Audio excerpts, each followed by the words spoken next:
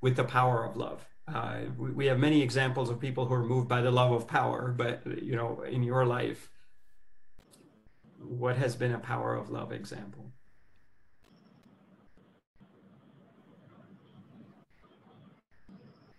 There's so many instances, Nipun. You feel that ultimately that is the only thing that works. Everything else. So there's one about I was looking after pulse polio, the vaccination, long back. I mean, the polio vaccination was a thing, and we were in a village in Gujarat, which happened to be a village called Talgajada, and we were really trying to. There were about 13 cases of acute flaccid paralysis, which is an indication of people not being vaccinated and got a polio-like condition.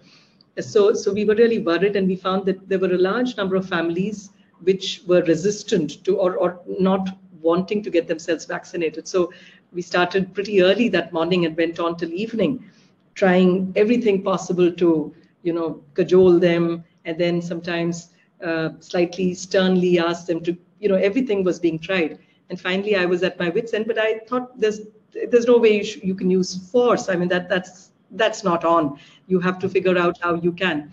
So it was almost evening sunset had happened. It was around 7:30 in the evening from morning. So it was something like 7-8 hours. You were sitting there and you said, my God, how do you crack this problem?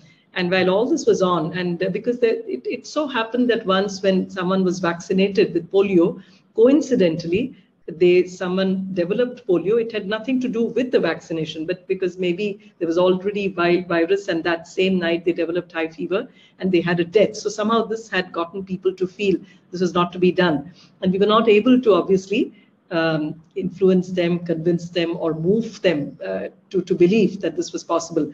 But that night there was a certain thing, something phenomenal, beautiful that happened around then. As we were literally at our wits' end, we thought, you can't use force, you can't, and you didn't want to. I mean, that was the last. So you found one primary school teacher who was absolutely frail, not 6 feet tall at all. He was probably 5 feet something, soft spoken, and it's as if a magical angel turned up and he lifts all those 13, 14 children from that community whose mothers and fathers were resisting. So that's the kind of influence. I, in fact, thought that even if the president of India probably came there, he couldn't have done anything. But this teacher, so that's the influence the local teacher had. And he was probably working with the community, very, very soft-spoken person. Suddenly came like an angel. He got them. The mothers were absolutely okay. And we completed the targets as in, because I didn't want to, I decided I'm not going to leave this village till I complete this today. I was a little adamant, but so were the people. So now this beautiful thing happened. So that is sort of tattooed in my mind. I don't know, long answer to it. That's great. That's fantastic.